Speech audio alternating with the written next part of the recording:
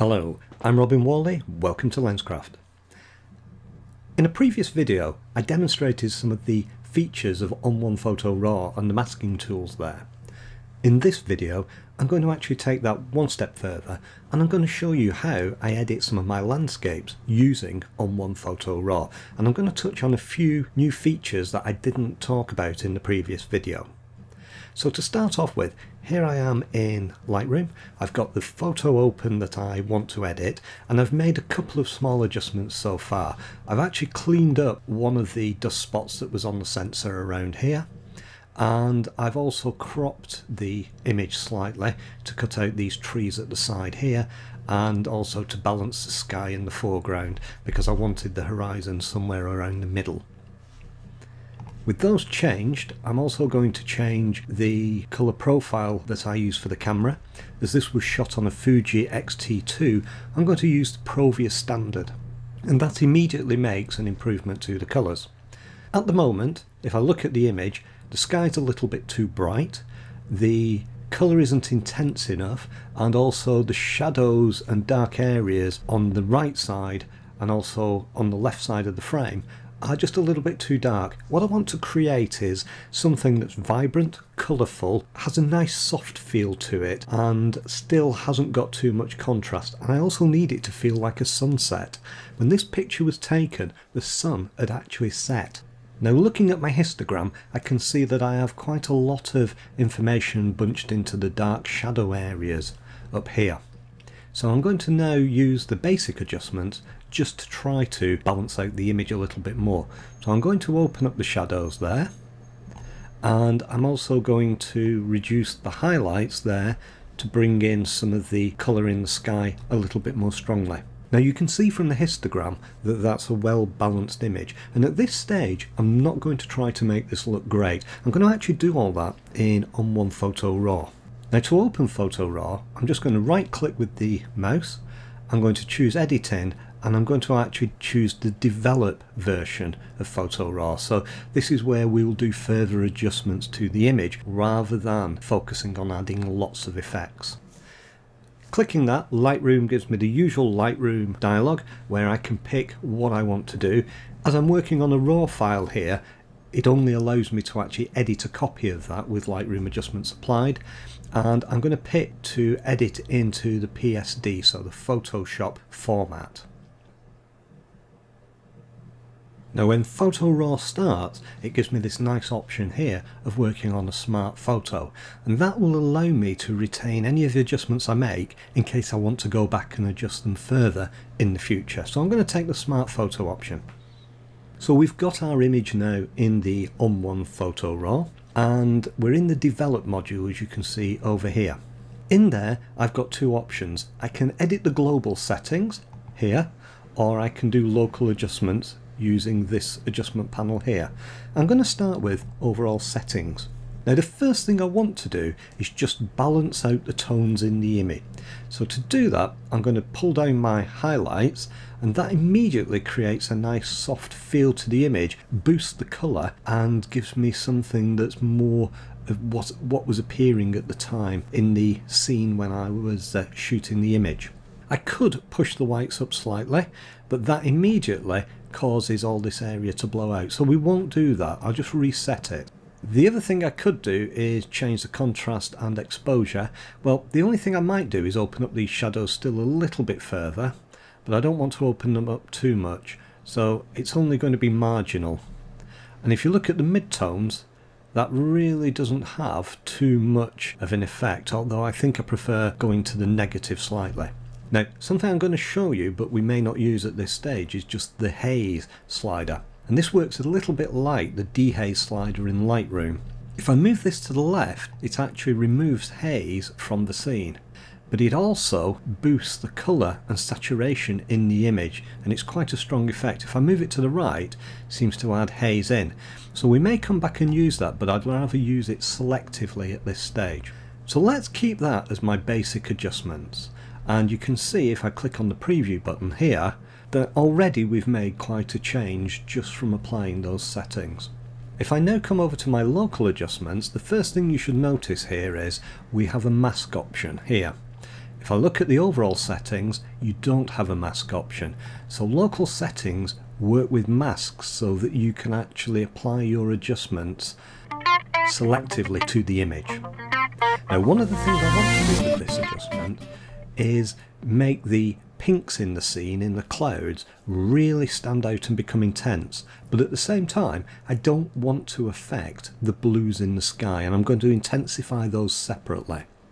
So to start off with, let's look at creating a mask that will do that. So if I click on the mask there, we can see at the moment it's all black, and we can view that if we want to by clicking there.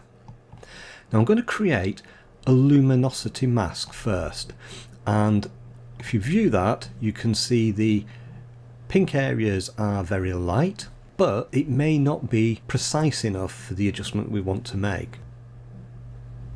So I'll just go back to looking at the image now, and you can see that's quite dark because we've got the exposure slider down here set to -1. I leave it like that just so that you can see the effects when you create your mask. What I'm going to do here, instead of using the luminosity mask, is I'm going to create a colour range. And I'm going to use this picker to actually pick a colour from the scene. I'll pick there.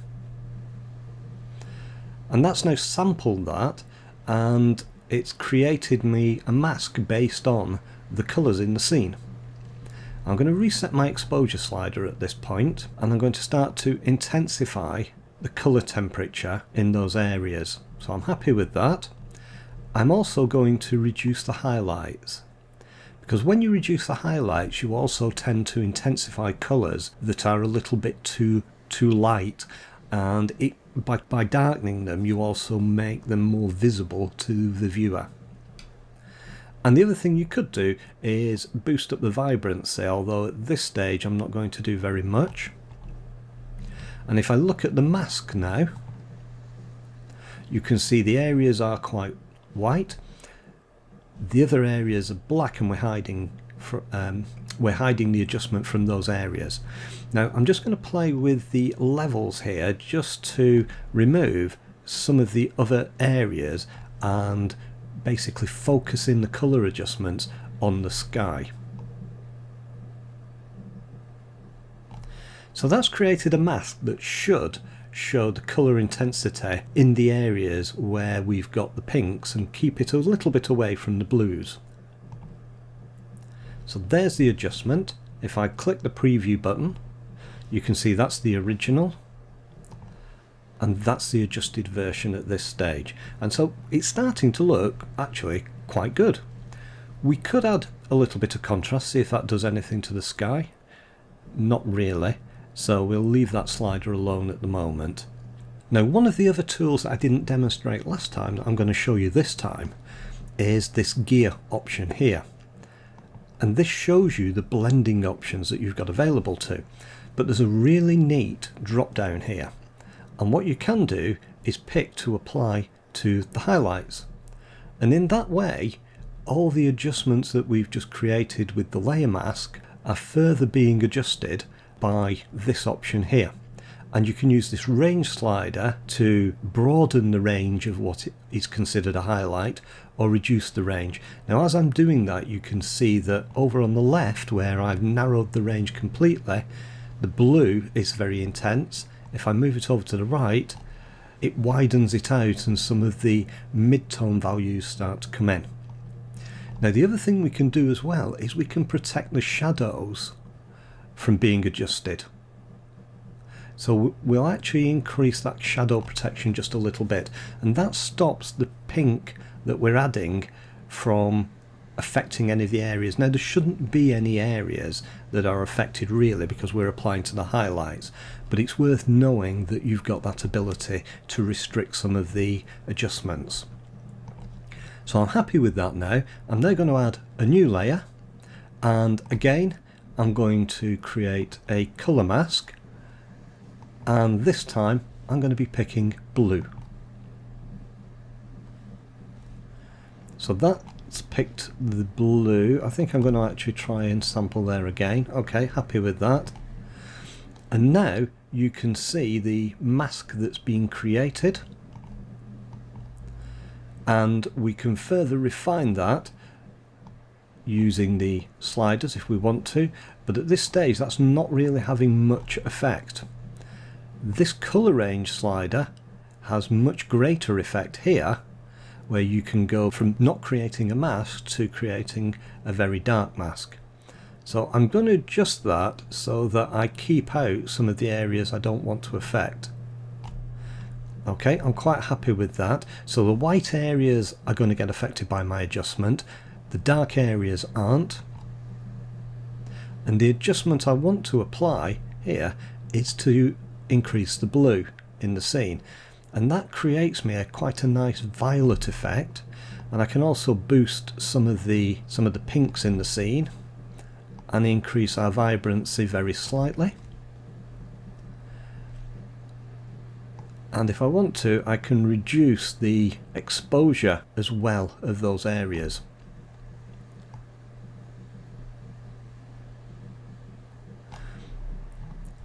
I'm quite happy with how that's now appearing. I can, if I want to, adjust the structure, and actually some negative structure helps to soften the areas very slightly. So I now quite like that change. Let's have a look at the preview. So that was the original after we brought it in from Lightroom. That's the adjusted image. I'm now quite happy with that, but I want to actually add just a couple of other things. I'm going to add a glow effect because I quite like what that does to the image, and I'm also going to add a vignette to the image. Now I could do them over in this overall settings because this show more button here allows me to add both the glow and the vignette, but I'm not going to. I'm going to hop over to the effects program. And now I can actually choose to add some filters. So the first one I'm going to add is actually the colour enhancer. And the reason I'm doing this is I want to adjust how some of the oranges and yellows in the scene actually appear. So at the moment I've got the orange selected, and I can actually push that over to, on the hue, to the red side, or I can push it over to yellows. And actually I quite like it going more towards the yellow. I'm going to widen the range that affects, and I'm going to reduce the brightness in that range very, very slightly. And now yellows, I'm going to actually push those over towards the orange just a little bit more. I'll widen the range again so I'm affecting more of the clouds, and I'm going to increase the saturation very slightly. But I'm also going to just increase the brightness because I want to create a little bit more contrast between the different colours in the scene. Okay, I'm quite happy with that. Again, if I want to, I can protect the shadows from any adjustment. So that helps decontaminate the shadows, and it also creates more of a natural look. Overall, I think I may want to just warm the image more. And I think I'll boost the saturation, the vibrancy just slightly. Next, I'm going to add the glow effect. Now we could end up making this a little bit too strong, but we'll see how it works. I'm going to increase the amount first off, and then I'll increase the halo. And that's creating quite a strong effect, but it's also causing the blacks and the shadow areas to just block up. So what I want to do again is create my masking option.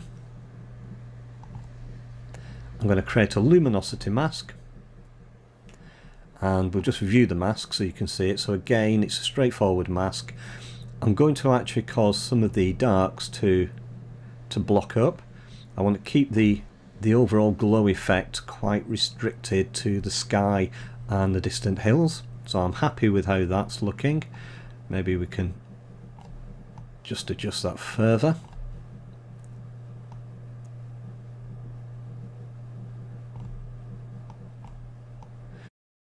So I'm using the sliders here just to affect the luminosity mask. And the reason I'm working on the mask is I understand quite well what the mask is doing to my image as I'm doing it. So I'd rather do that than receive the feedback from the actual image as I work. The other thing I'm going to do is just feather the mask very slightly to help us blend the glow adjustment a little bit more. I'll switch back to the image now, and you can see there the glow effect, very subtle on the sky. We may actually increase that now a little bit further in the amount and widen the halo, and that's creating quite a nice effect now. And again, check my overall preview. That was the original image, that's the adjusted image, and I'm now going to add my final vignette. I'm going to use the big softy. I really like the soft effect of the vignette on this, and I'm going to reduce the size down, and I'm just going to ease off the brightness very slightly because it was a little bit too intense. One of the things that happens when you apply a darkening vignette, if you've noticed, is it intensifies the colour yet again. If I want to try to control it a little bit, I can use this opacity slider until it reaches the level that I like, and that looks about right. So I'm now happy with that. Check it against the original preview. That was the original, that's the adjusted image, and that's now appearing much more as the scene I remembered at the time. I can now click done and I make the into Lightroom. Now I'm back in Lightroom, and because I created my original image from Lightroom, it added it to my Lightroom catalogue. So here you can see the image that we've just created. If I go back to magnify it, that's the adjusted image with all the adjustments complete.